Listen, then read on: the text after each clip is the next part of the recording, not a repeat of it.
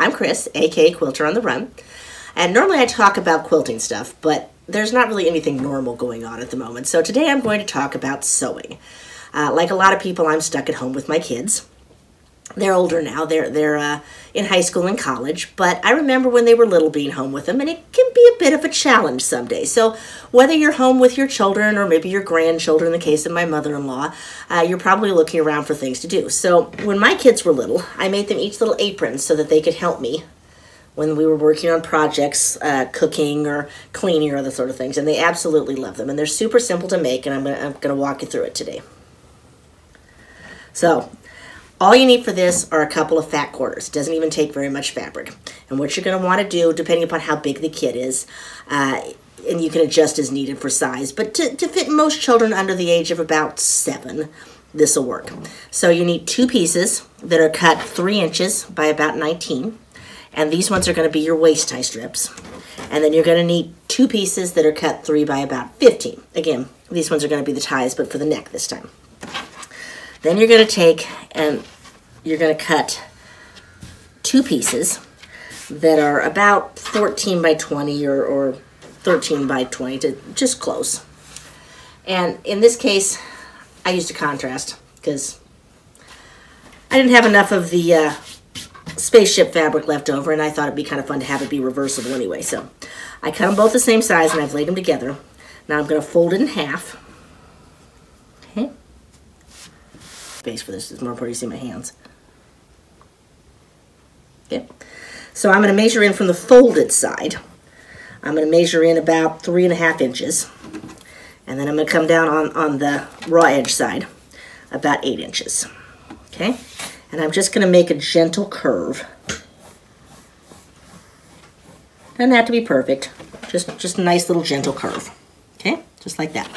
And then I'm going to take it and I'm going to cut through all 4 layers as they're layered up like this, okay? And this is going to give me my apron shape.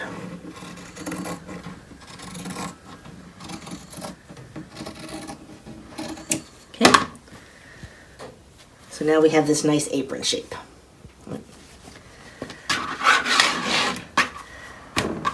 The other thing you can do for it, and this is optional, but I think it's really kind of nice because I think everything ought to have pockets. I also cut 4 squares because I'm making it reversible. You could just do 2, but I tend to do more is more sort of stuff. But so I cut 4 squares, 3 inches square, and I'm going to use those for the pockets. Okay, so now we're going to start assembling. Yep, first thing we're going to do, if you did the pockets, is we're going to take the pockets and we're going to fold them over about 1/4 inch on the sides and the bottom. And obviously there's no right way as to which is the side and the bottom at the moment, so we're just kind of deciding it. Randomly assigning which is going to be the top and the bottom. Okay. Now, the part that's going to be the top, we're going to fold over the same way, and then we're going to fold it over one more time. Okay. And you're going to prep all of your pockets like this. I kind of like to work in an assembly line to make things go a little quicker. We're also going to, at the same time, prep our tie strips for the neck and the waist. So you're going to want to fold them so that the right sides are together. Okay. And I like to just kind of press it down. Just makes it kind of easier to hold it to make sure it'll stay in place while I'm sewing it. I'm going to show you a little trick here on how to turn these. I'm going to take a couple pieces of thread. They need to make sure that they're long enough to hang off the end here. And I'm going to put one right here in the corner where that crease is where I folded it. And I'm using a fairly thick thread. This is a King Tut's from Superior. You can use a thicker thread, but you won't want to use a thinner thread. So make sure it's fairly sturdy because you're going to be pulling on a little bit. And the second one we're going to put over here right about where our seam allowance is going to be, where the corner is going to turn. Okay? And then we're just going to fold this up and get ready to sew. So we got this right here in the corner. Okay. And we're going to do a little back stitch just to hold it. And I'm just doing a little 1/4 inch seam on these. So I'm going to come over here and I'm going to do the same little back stitch to hold this one. And I'm going to flip it and come here. And I want to make sure, now that I've got that trapped in here, that I'm not going to catch it as I come down.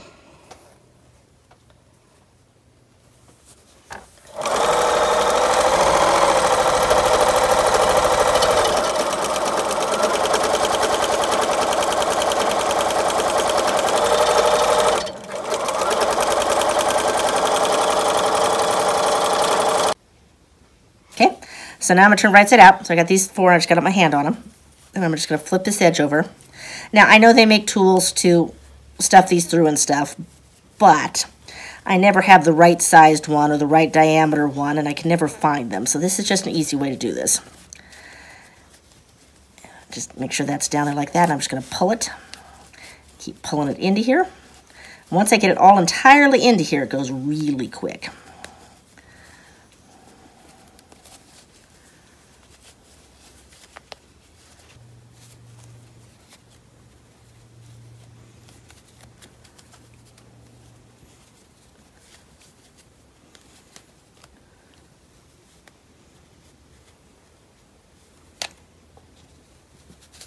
There we go. And then see, pops the corners out just all nice and pretty. I'm just going to clip the threads off. And then just going to press it flat.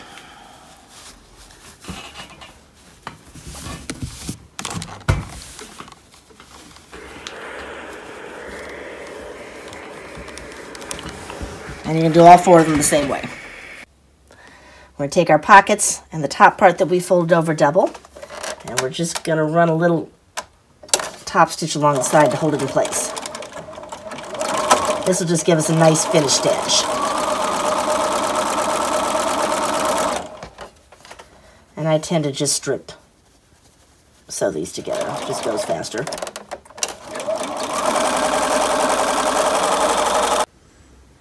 Okay, so if you decide to put the pockets on, this is the step where we put them in. You want to put your fabric that you cut right side up. And I'm just going to take one of my quilting rulers, because this makes it the easiest way to do this. And I'm going to go up about, oh, I don't know, 3.5 inches or so from the bottom, 3 3/4. Okay. And then I'm just going to center my little pockets on them.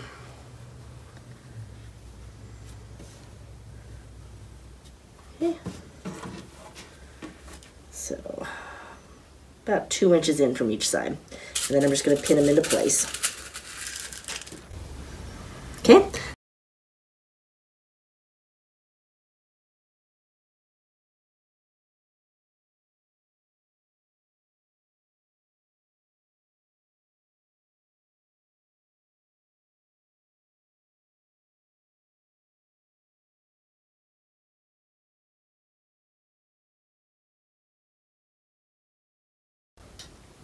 Okay, so I sewed around the outside 3 edges, obviously leaving the top open so you have your pocket. And I just went really close to the edge using a contrasting thread just because I thought it looked pretty. And now we're going to pin our tie strips on. So the 2 longer ones go at the waist and the 2 shorter ones go up here at the top. You want to make sure that you have the raw edges facing up. Because we're not quilting, we're sewing these. We're using a 5/8 inch seam because that's standard in quilting. So you want to come in just about a little over 1/2 inch. We're just going to pin them in place here. Okay. Actually, to make my life easier, I'm going to pin them from the opposite side. This will make sense here in a minute. Okay. And I'm going to do the same thing over on this side. I'm just, about 1/2 inch in.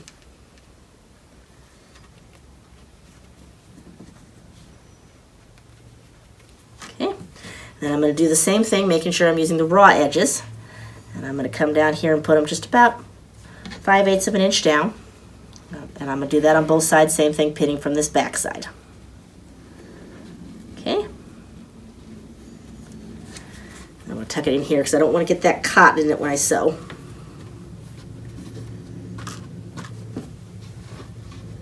And same thing on the other side.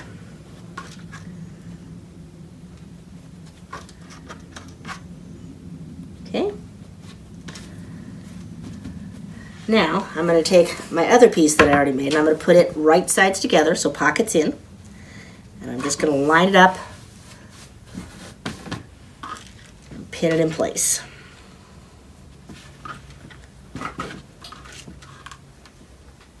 And I want to make sure when I'm pinning this that these top pieces aren't getting caught in there, okay? So you gotta make sure that they're far enough back that they're not going to gets sewn in your seam allowance.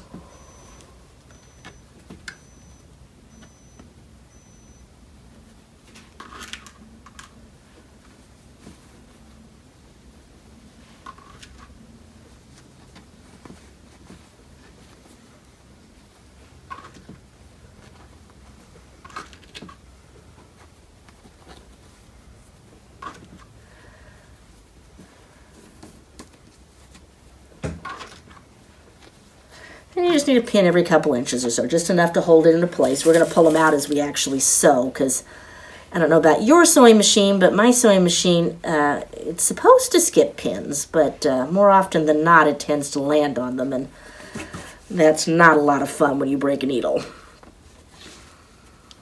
Plus, it makes your stitches not quite as smooth.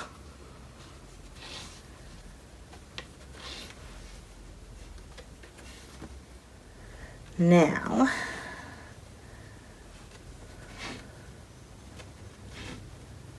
once I get all the way around here,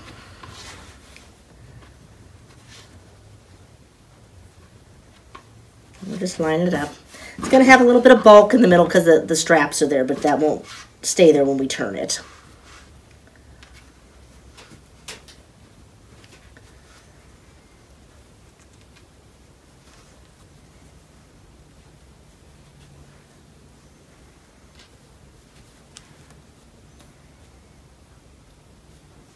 Okay, now I'm going to come back down to the bottom, and I'm going to take out this pin right here in the middle, leaving this big gap, because that's where it's going to leave us room to turn it. Now we're going to go sew it.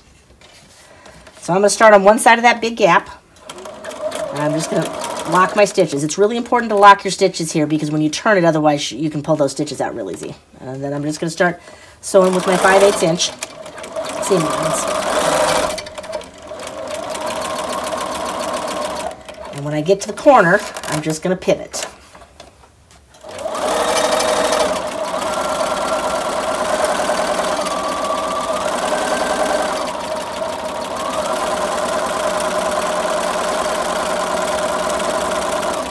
Okay, now remember, I've got my pins on the back side on this part. Okay, I'm just going to hold it in place here, and I'm going to come up and I'm going to back stitch a couple of times, because we really want those ties to be firmly held in place. Okay, pivot, and go to the side.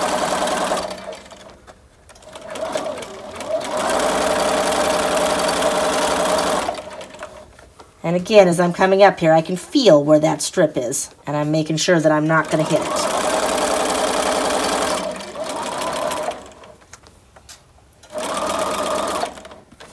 Pivot. Take out those two pins. You can see why I had them on the back now, so I can get at them instead of having them stuck inside. And again, we're going to back up and stitch over this a couple of times to make sure it's really secure.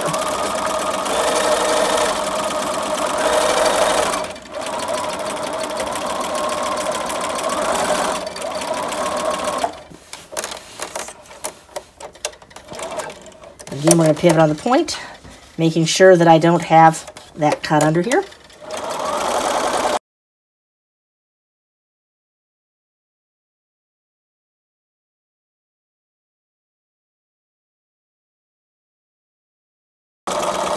And I'm leaving this space open, but again, double stitching here to hold it in place.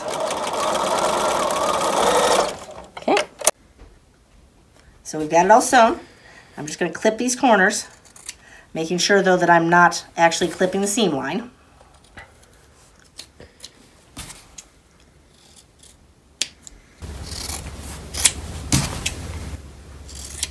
Okay. And then we're going to turn it right side out.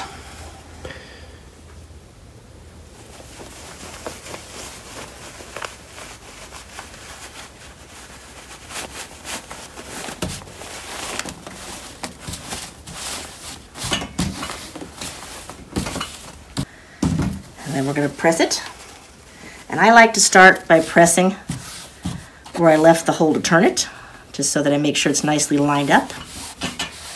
Okay, so just, okay.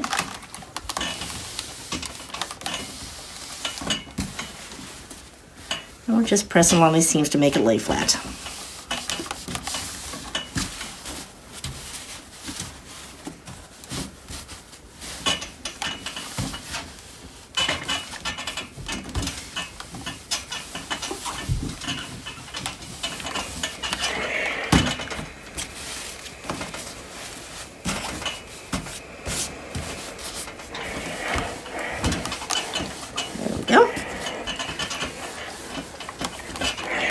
Now we're going to go around top stitch really close to the edge, and that's also going to close this little hole here. Okay? Okay. Just want to make sure you're running right close to the edge here, because that's what's going to hold this hole through closed and make it so that there's no place for it to get caught.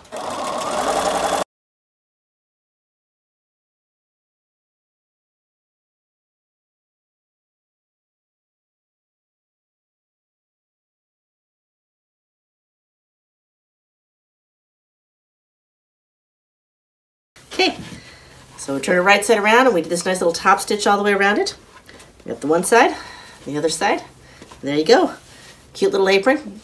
Easy enough that you could actually have the kids help you with it, or if not, just have made for them so that they can help you when you want to do some cooking these days, or some craft projects, things just to keep you busy around the house since we're all stuck here.